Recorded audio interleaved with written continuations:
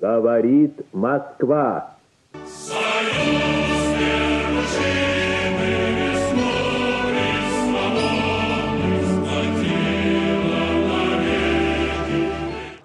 Përshëndetje nga unë Kastriot Myftaraj, këtu në radio televizionin Ora.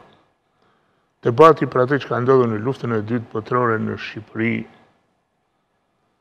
ka shumë fjalë, por në fundit e vërteta shprehet në shifra. Kur flasim për luftë nacional çlirimtare në Shqipëri, Luftë Antifashiste Nacional Çlirimtare, si quhet, këtu kemi parasysh se u jepet një rol parësor komunistëve, Partisë Komuniste shqiptare si udhëheqëse e luftës. Por e vërteta shprehet në shifra. Dhe unë gjithmonë në studimet që kam bërë për këtë, kam shkruar dhe disa libra, kam parapëlqyer që pikë së pari të referohem shifrave zyrtare të regjimit komunist. Pastaj të jem kritik ndaj tyre. Dhe sot do të shpreh pikërisht shifra të historisë zyrtare të kohës komunizmit në Shqipëri. Sipas historisë zyrtare të kohës komunizmit, ne të gjithë e dim që kemi bërë së paku shkollën fillore në kohën e komunizmit, se në vitin 1941 në Shqipëri kishte 200 komunistë. E që nuk e dim pasaj që gjysma e këtyre qenë nga shqiptarët e ish-Jugosllavisë të ardhur këtu për studime dhe punë, dhe edhe gjysma e këtyre qenë gjakovar nga qyteti i Gjakovës. Por gjithsesi 200 komunistë kishte. Sipas historisë Partisë Punës së Shqipërisë të botuar në kohën e komunizmit, dhe sipas historisë së luftës nacional çlirimtare të botuar po në kohën e komunizmit, në 29 nëntor 1944, pra me shirimin e vendit, në Shqipëri kishte 1000 komunistë.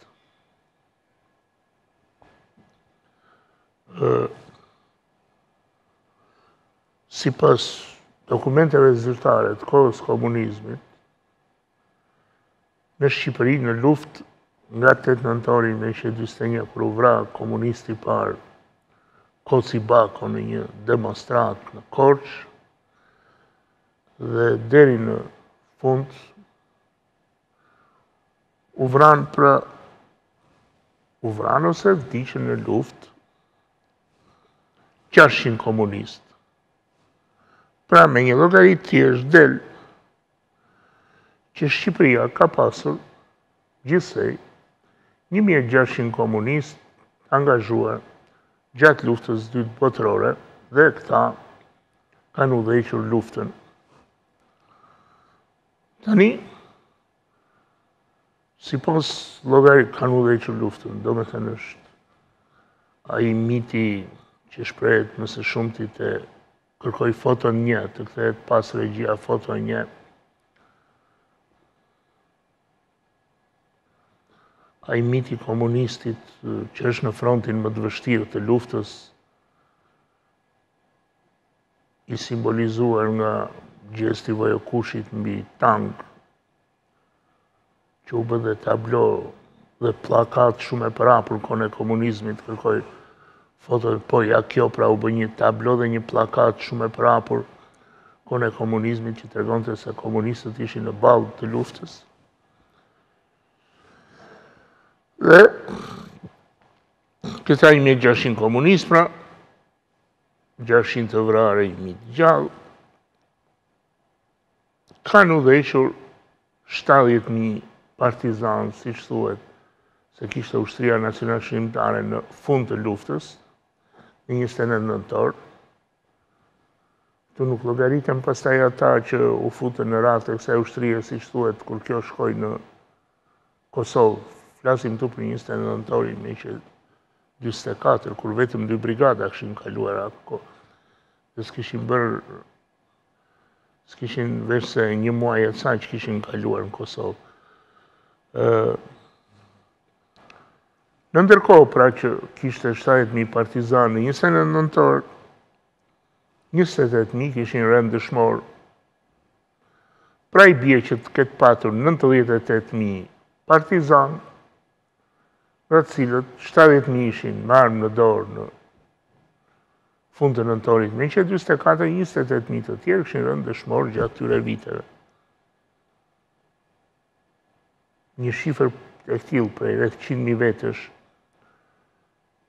në një vend me 1 milion banor, e pamundur të imagjinohet, Shqipëria dhe kur ishte 3 milion nuk arriti të kishte 70.000 ushtarë, domethënë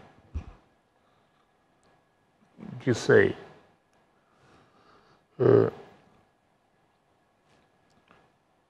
Tani, po të llogaritën që u vranë 28.000 dëshmorë dhe u vranë 600 komunistë, i bie të jenë vrarë që dëshmorët përbëjnë 1.6%, komunistët përbëjnë 1.6% të dëshmorëve. Domethënë, komunistët nuk i bie të jenë marrë shumë me luftë. Po, çfarë kanë bërë? Foto numër 2. Janë marrë më së shumti me tjetër veprimtari. Me veprimtarinë e mbledhjeve dhe spastrimet brenda vetes. Se në këta 600 komunistë të vrarë nuk llogariten nja 300 të tjerë që u vranë nga vetë shokët e tyre, si deviacionist, fraksionist, trotskist, antistalinist, antikominternist.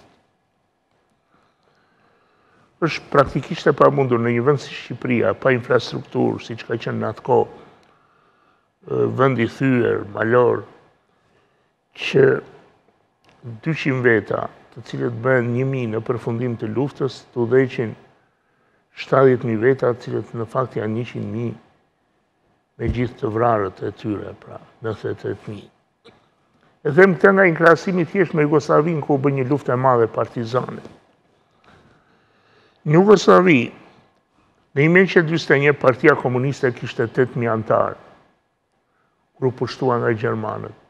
Për të mos harrojmë që Partia Komuniste Jugoslave kishte kaluar sprova shumë të rënda, kishte tentuar një kryengritje të armatosur në vitin 1929, ishte nxjerrë jashtë ligjit, ishte patur mbi 50.000 antarë në vitin 1920, dhe kjo parti pra e kishte bazën në shoqëri, çka i mungonte Partisë Komuniste të Shqipërisë. Në 1945, në maj, kur u shkrirua Jugoslavia, partia kishte 141.000 antarë. Në luftë u vranë 50.000 komunistë jugoslavë, në një vend me 13 milion banor. Tani 141.000 plus 50.000, pra 141.000 që ishin gjallë, plus 50.000, i bjen 190.000. Jugoslavia kishte 800.000 partizanë në maj 45, plus 300.000 që u vranë në luftë. Këto janë shifra zyrtare, 1.100.000. Dhe në fakt atje u bë luftë e madhe partizane, e thonë dhe burimet gjermane dhe angleze, me 13 milion banor, pra i bie që po t'i plotësojmë me 13 këto shifra dhe t'i vëmë në raport me Shqipërinë, i bie që në Shqipëri duhet kishte patur 16.000 komunistë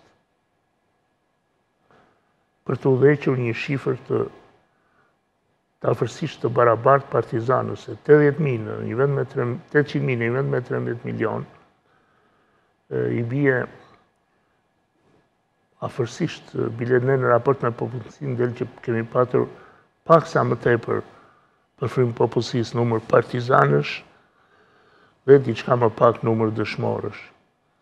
Por që komunistët ta udhëhiqnin luftën, duhet të ishin në një shifër ndoshta 10 herë më të madhe, që të ishte e besueshme kjo gjë.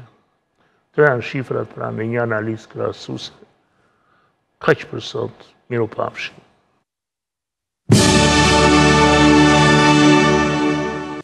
Говорит Москва. Говорит Москва.